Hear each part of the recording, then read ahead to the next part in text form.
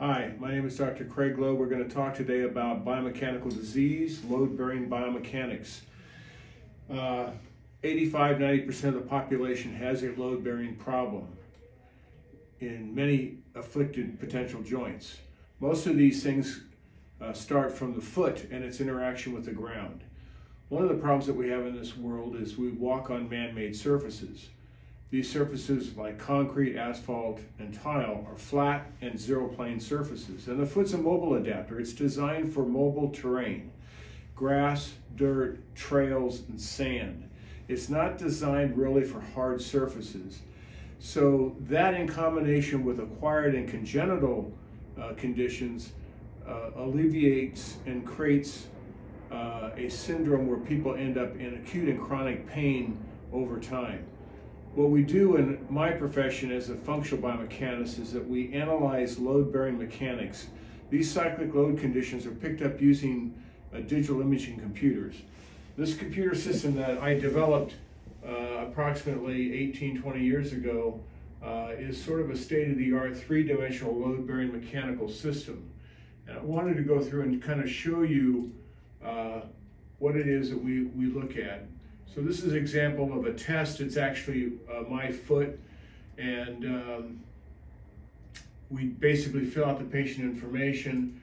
We then can look at a series of load-bearing mechanical studies that were done on this particular patient. I've got a lot of studies in here.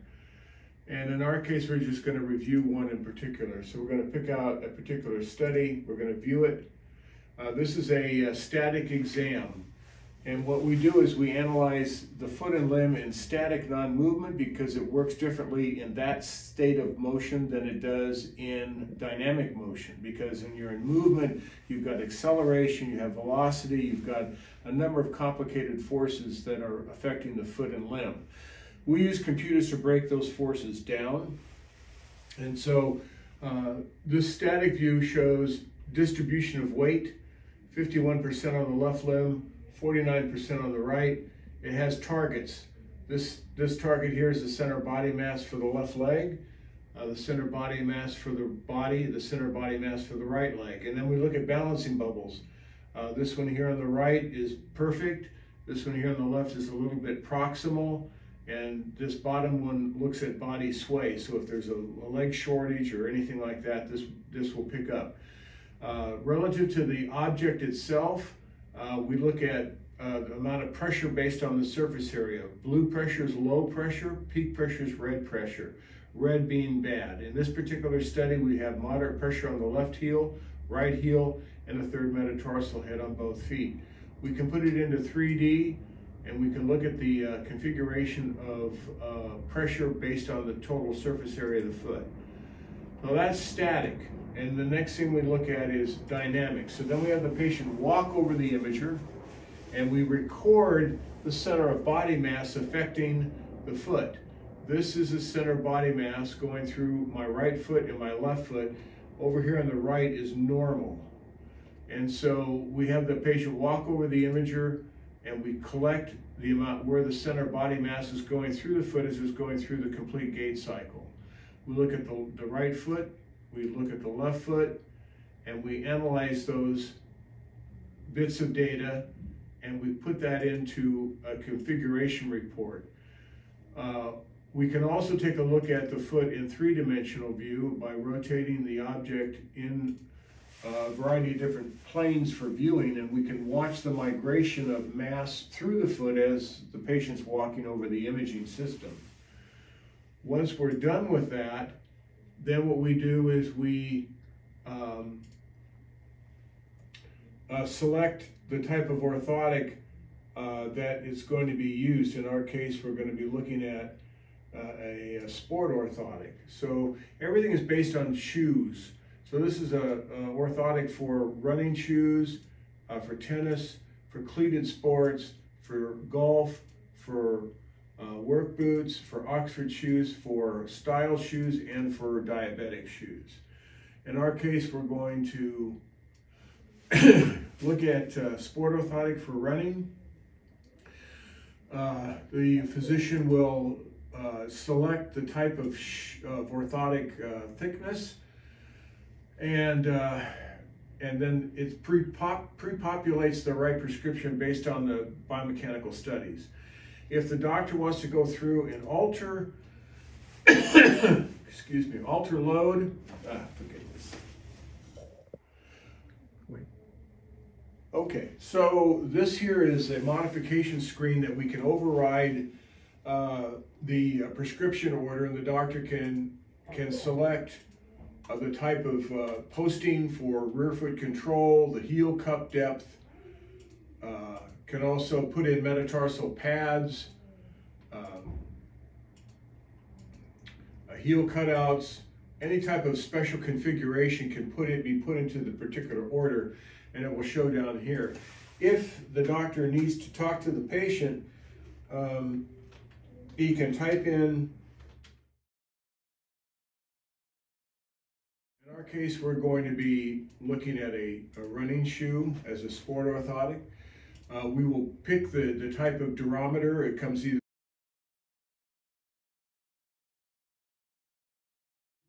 we can pick the top cover that's going to go on the top of the orthotic, and that's all that's really needed. The technician will take it from there. However, if the doctor wants to override the prescription order and add different kinds of accommodations, they can come into accommodation section, and they can put in rear foot posting, heel cup depths of their choice, metatarsal pads, heel cutouts, whatever's needed.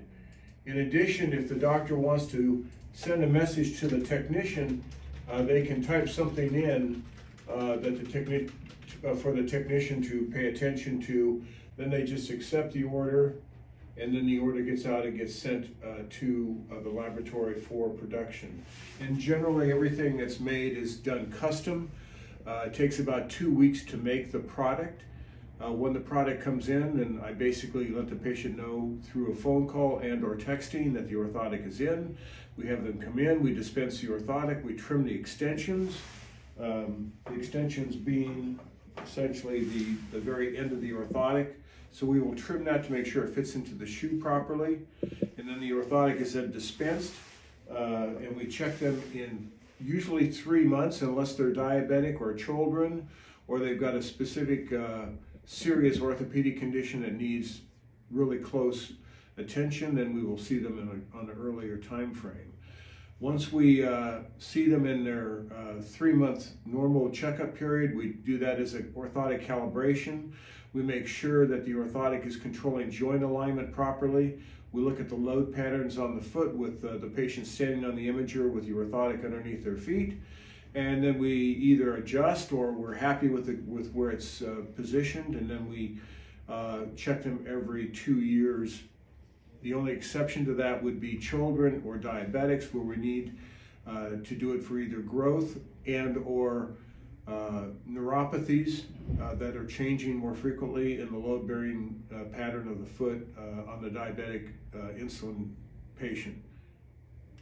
The next thing that we look at after we've done the order and put the order through is we have what we call an order status log, and this tells us essentially where all the orders are in the laboratory and in what condition that they are. They're either pending, which means that they haven't been put through to the server yet, or they're placed, or they're completed, and or they're in progress. And so the doctor can check on the status of the orthotic production directly from the lab technician as the orthotic goes into production.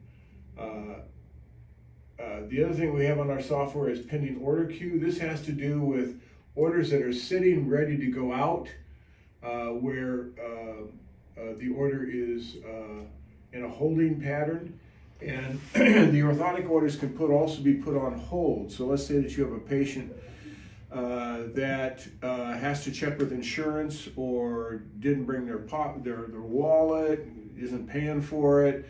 You can put the prescription order together, put it on hold. Once you receive the patient, you can unhold the product and it will go out to the laboratory. So this has been a process that we've done from its inception back in 1997, and we modified the software to meet the demands of the doctors over many years, and we've got it pretty well set up to where most everybody's happy with how the development of the software has gone. And our goal is to provide the best custom product that we can to the patient using computer technology. The more information that we have, the better the product can be and the more joints we can affect. So the other thing that we do besides orthotics is we have technology footwear that we use that have specific characteristics. This particular shoe is called a kinetic shoe. It's made by Spira. It's got concentric coil technology that's designed to absorb 94% of reactive ground force. So when you're walking or standing on concrete, asphalt, and tile, this shoe basically buffers the impact shock loading or cyclic load of the foot against the ground through these concentric coils. So this is a type of shoe that we use with heel pain, metatarsal pain, and plantar fasciitis and load-bearing syndromes that affect the foot relative to chronic load. The next type of shoe that we use is called Revere. These guys are out of Australia. Their footwear is all based around orthotics, and there's about 700 different styles of shoes. So what we do is we take their insole out, and in its place we put a custom orthotic that goes into the shoe in place of their insole. And so now we have a company that's got footwear built for orthotics.